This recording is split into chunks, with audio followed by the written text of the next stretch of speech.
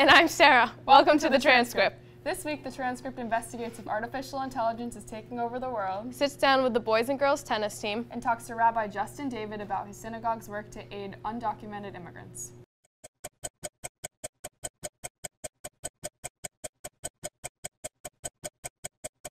On Tuesday, 17 states and Washington, D.C. sued the Trump administration over the decision to end fuel efficiency standards established by the Obama administration. The lawsuit is directed at the Environmental Protection Agency and its director, Scott Pruitt. The policy would have required automakers to produce vehicles which would get 36 miles per gallon by 2025.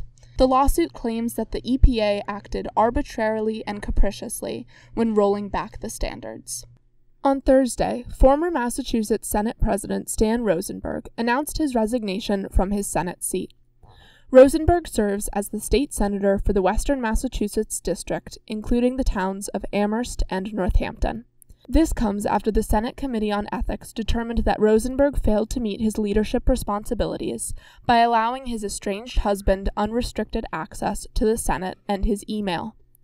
Rosenberg's husband was recently charged with indecent assault and battery, among other charges. This leaves the city of Northampton with no representatives in the Massachusetts State House until the end of this term later this year. In a historic summit last weekend between North and South Korean leaders, North Korean leader Kim Jong-un pledged to denuclearize his nation as long as the U.S. does not invade. The leaders declared a formal end to the Korean War, which began in 1950. South Korea also reported that North Korea pledged to shut down their nuclear test site in May. Howdy, I'm Mikey Diaz. This week, nominations for the 2018 Tony Awards were released. The musical adaptations of Mean Girls and SpongeBob SquarePants lead the pack with 12 nods each. Nice! In other news,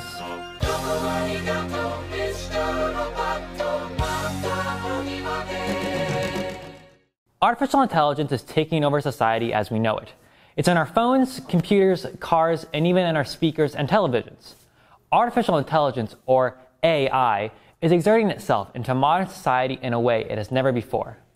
I just decided to meet with NHS's own technology expert, Jonah Yields-Murphy, to learn more.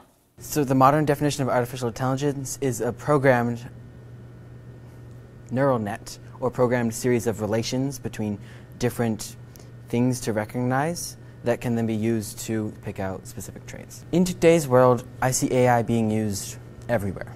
If you use Google, if you use Siri, if you use Google Assistant, if you look at weather patterns that have been analyzed by a computer, chances are there's an AI looking at it and trying to figure out what's happening next.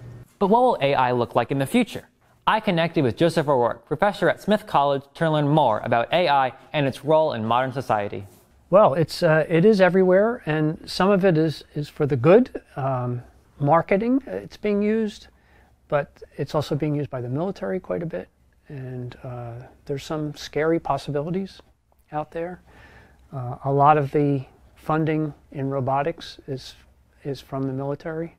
One set of beliefs is that there will be some point at which it's sometimes called the singularity, where the computers get so intelligent that they can just take off and start improving themselves. There are other people who believe this will never happen, no matter how long. And then the third group is more like this may happen in, say, 100 to 500 years.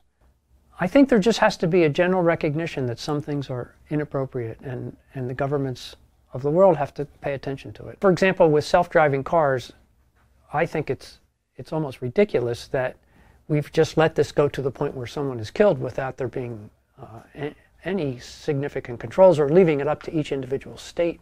Artificial intelligence is becoming smarter and smarter every year, but does it resemble the same level of intelligence as a human? I met with Alexa to learn more about her. Alexa, who are you? I'm Alexa, and I'm designed around your voice. Alexa, what do you do? There is a lot I can help you with. You can ask me things like, what's on TV tonight? Order a pizza. Or, give me an Easter egg. Hey Alexa, rock, paper, scissors, shoot! Okay, let's play. 3, 2, 1, paper. Thanks for watching. I'm Mikey Diaz, and I'll see you next week on In Other News. Hi. I'm Lula. Welcome to Hamped Up. Y'all ready for this?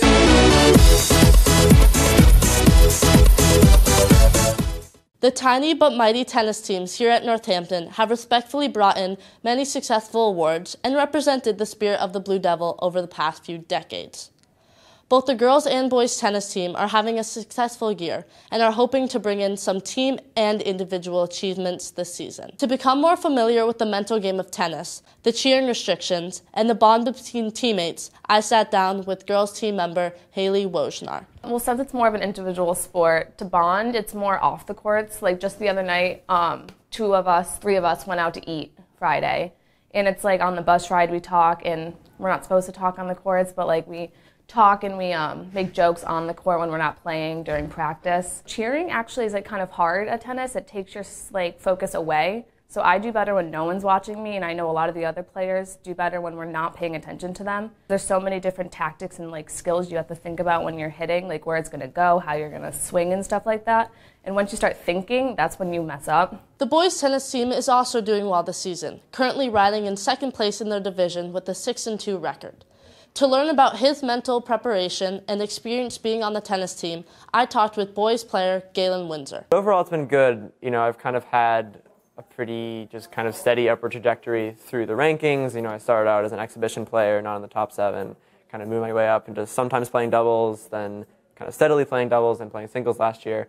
Since we got a really good freshman this year, I kind of got bumped down to doubles again, but that's been fine by me because the team's really good. So I would say having my dad as a coach this year has actually been pretty much purely positive. I thought it would be kind of weird, and I was expecting it to be a bit rough, but I think we work well together. It's been really good. I think he's done really well as coach, and he's definitely one of the main reasons for our success. I think a lot of being successful in the mental aspect of tennis is kind of self-talk and like regulating how you're talking to yourself. So if you're down a couple of games, am I getting mad at myself? Am I having a lot of negative self-talk? Because that doesn't help at all. If I'm up a few games, am I getting too cocky? Am I having too much positive self-talk? Kind of trying to regulate that. You can watch the girls tennis team play home today at 4 p.m. at JFK. Softball also has a home game today at 4 p.m. against West Springfield. And boys lacrosse has a stadium game tonight at 7 o'clock under the lights against Amherst. Baseball is away at 4 p.m. today against Central. Tomorrow, girls lacrosse has a home game at 2 p.m. against Tantascwa. And boys ultimate has a tournament starting at 9 a.m. Both the girls and boys track team has an invitational meet at 5:30. Thanks for watching Hamped Up. I'm Lulu Kesson. Hi, I'm Ashley Ginsberg, and today we're going to Congregation B'nai Israel in Northampton, a place where religion intersects with social justice.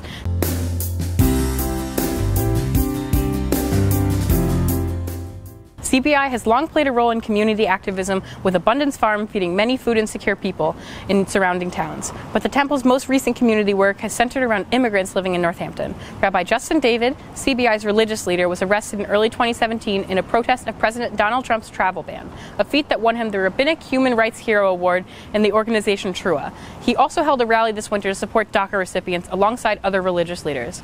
But recently, Rabbi Justin David has done significant work to aid undocumented immigrants in Northampton. The Temple helps undocumented immigrants as part of a surrounding system of sanctuary organizations in what they see as a moral obligation to help those in the community.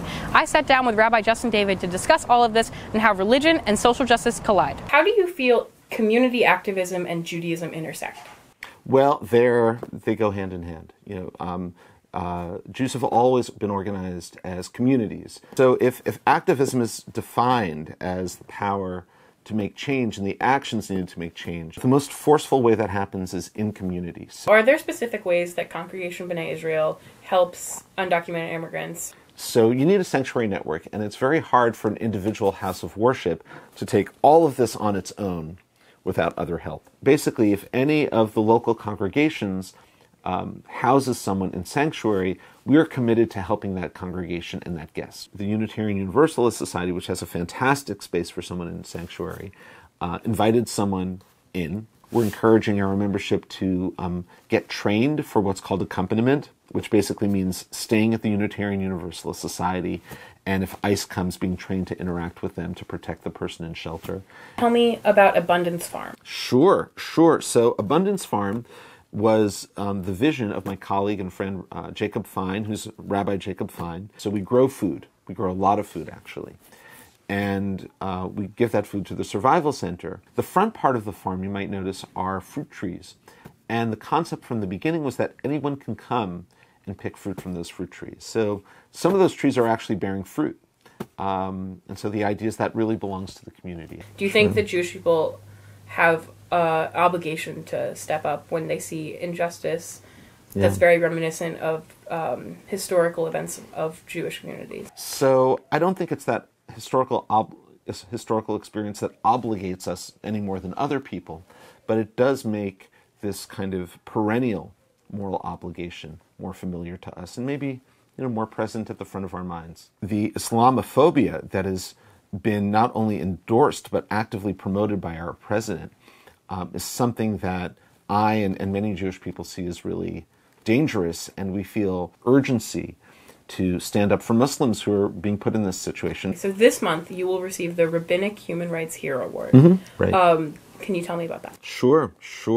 So first of all, I must say I'm not embarrassed, but deeply humbled by this award. There are about 3 or 4 others of us who are getting this award too, and it's a great honor. But really, the greatest thing about it was is that there's always a question in community when you take a stand on a controversial issue. Is it still an appropriate thing to do as a rabbi to take a step out on this issue? And this award is basically 2,000 Jewish leaders saying yes. Thank you so much for sitting down with me. Pleasure. My pleasure. A big thank you to Rabbi Justin David for his time this week. I'm Ashley Ginsberg, and tune in next week to meet another human of Northampton. Thanks for watching. Don't forget to buy our yearbook by May 10th. You can go to treering.com to order, and feel free to talk to Anna Conley or Jeremy Lunn if you have any questions. Wednesday afternoon, trouble going on in the tech room. We're talking about the transcript.